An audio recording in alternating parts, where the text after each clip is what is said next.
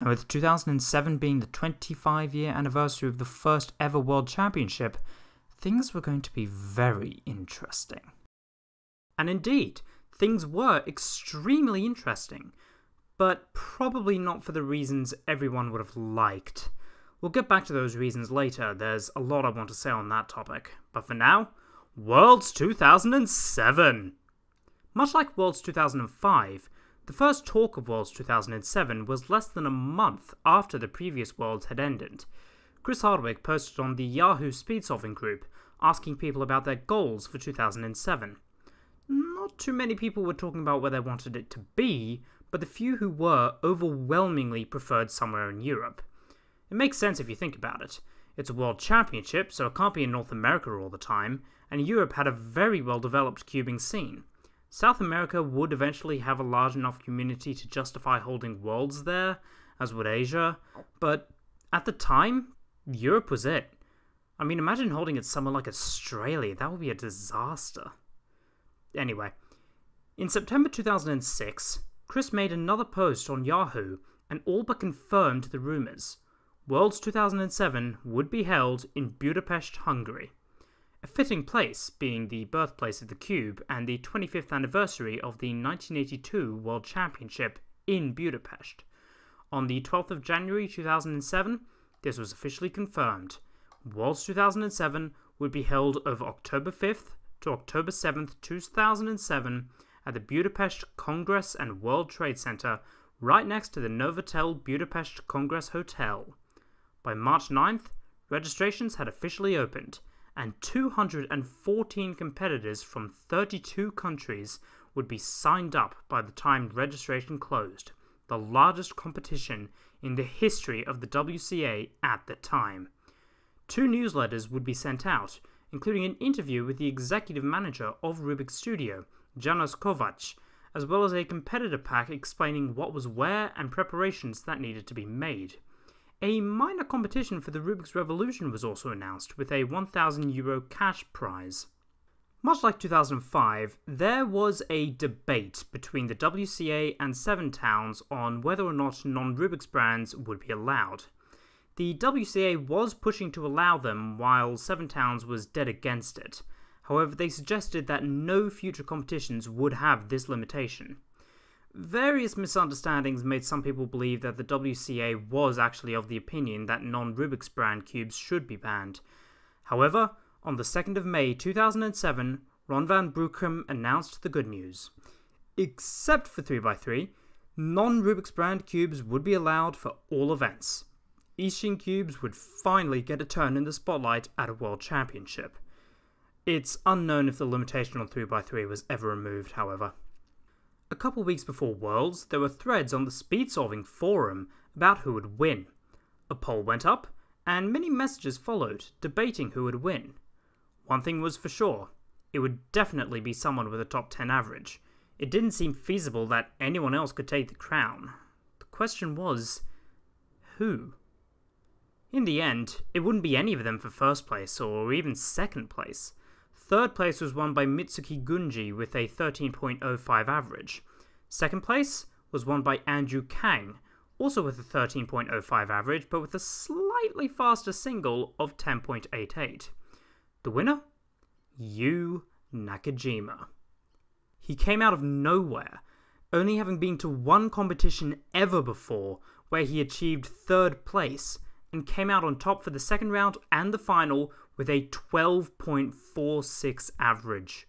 Barely anyone knew who he was beforehand, but afterwards, he was unstoppable. Later on, he would get an 8.72 world record single twice in the same competition, as well as an 11.28 world record average. Is this the end of the Worlds 2007 story? Oh no. There is a lot of scandal and intrigue that has not been covered here. For this, we need to head to some different events. Specifically, the blind events. Specifically, a particular competitor in the blind events, Maciej Kuti. Kuti was a Hungarian cuber who seemed to be absolutely unstoppable in a ton of events, including blind. He came first in a couple of non-blind events at Worlds, as well as 3 of the blind events, 3 blind, 4 blind, and multi-blind. He also podiumed in several other events and broke world record after world record after world record. He seemed to be unbelievably good in all events, blind especially. Unbelievably good. So much so that some literally didn't believe it, and started poking around at some of Coochie's videos. After examining closely, they noticed various discrepancies in solves he had done.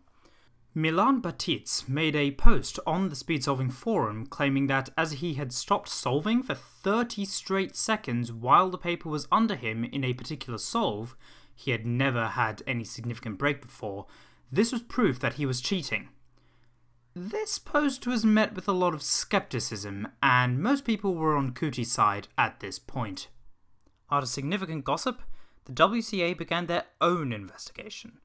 It was detailed in a report that has never been made public as Maciej was underage at the time, so as a result, most of the evidence and information was just rumours and not actual fact. Until now, baby. Right, so there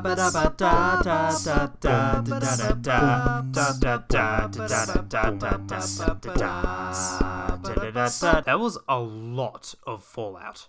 This was the first big scandal in the Cuban community, and many people were in shock that something like this could happen. There was no precedent for Cuba being banned from competing before, and a lot of people believed the investigation could have been carried out better as a result. Quite a few people expressed feelings that 3 years was too long, and that it should have been a shorter ban or otherwise less severe consequences. Others were in disbelief that the cheating even took place, and were outraged at the WCA for this, claiming that the investigation was significantly biased. Although, looking at the report in hindsight, it's hard to say, honestly. Maciej's mother actually came onto the WCA forum thread, claiming violations of the UN Declaration of Human Rights. Honestly, the entire thing was a mess, and a good lesson for the WCA in how to deal with an event like this in the future. I just wanted to stop here just for a moment because there are a couple of things that I wanted to bring up. First of all, I find it quite interesting that despite being given numerous opportunities to come clean and then be given a lighter sentence, Maciej never did. You could say this is because he really was innocent and didn't want to make a false confession, but given the boatloads of evidence against that, it doesn't seem likely. I mean, I'm not going to speculate on why he did what he did, as only he knows, and it'd be pointless. I just thought that was interesting. Secondly, it's also kind of interesting that all of the big scandals in cubing these days happen in the brain-heavy events, like FMC and blind events. Again, I don't really know why this is, but I do have a pet theory, and that is they're harder to judge. With FMC, you have maybe 1 or 2 judges judging an entire room full of people, and even for the most experienced judge in the world, that's very difficult to do. And with the blind events, you usually have quite inexperienced judges who really only have ever judged speed events before, and as a result, they might not be so up on the rules of judging a blind event. And so, as a result, it's easier to get things through.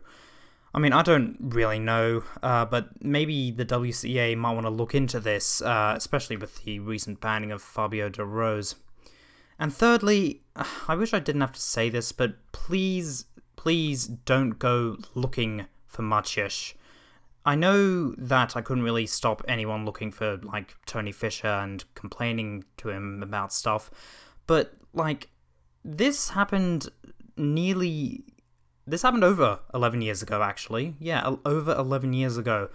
I'm sure that he's grown up, he was a kid then, he's an adult now, he just wants to move on with his life, and I'm sure that if he did want to actually say why he did what he did, then he would do that on his own terms, not because anyone asked him to. So don't go searching for him, it's quite easy to do so, but don't ask him. Don't send him messages, of support, of anger, or even just to ask why he did what he did.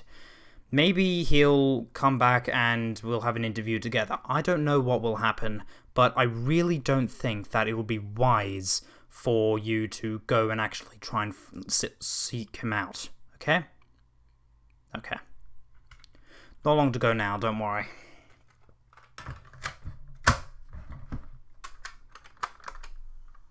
regardless of the controversies, Worlds 2007 was considered by many to be an excellent competition. Cubing was growing at a steady pace, and there was no fear that Worlds 2009 would be hindered by any serious organisational issues. The only question was, where to have it?